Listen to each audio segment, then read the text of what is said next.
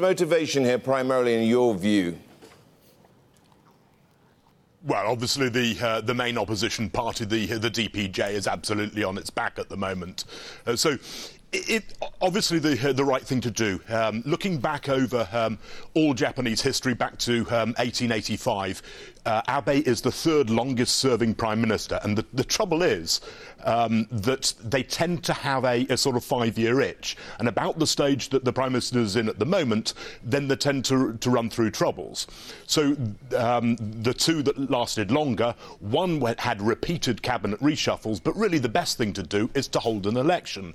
So constitutionally, they have to have an election by December next year. There's a party leadership election in September next year, and it makes much more sense to hold an election now when the economy is strong, when corporate profits are doing really well, and when his support ratio is picking up so nicely. So it came from 39% in July up to 50% now. So it makes a lot of sense to run it now, and particularly with what's going on in North Korea, the party will rally around him, and the chances are that he'll win with something of a landslide. The question is just how much of a landslide.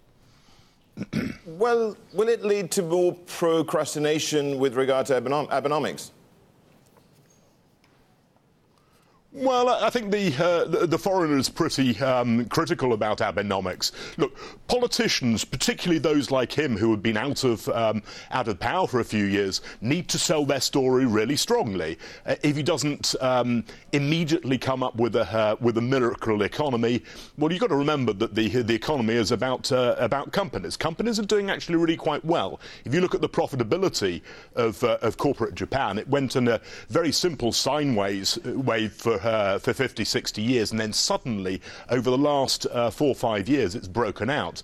And it's about 4 percentage points pre-tax profit margins, about 4 percentage points over its previous history. So it's a total breakout under Abenomics. But will it be strong enough to do things? Well, look at the support ratio for his party.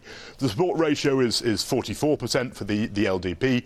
Its biggest competitor is 8%. At the moment, they've got 2/3 majority in both houses of parliament, so they can ram through absolutely anything they want. All they need to do to ram things through is a majority. So they're quite a long way beyond what they need to do that.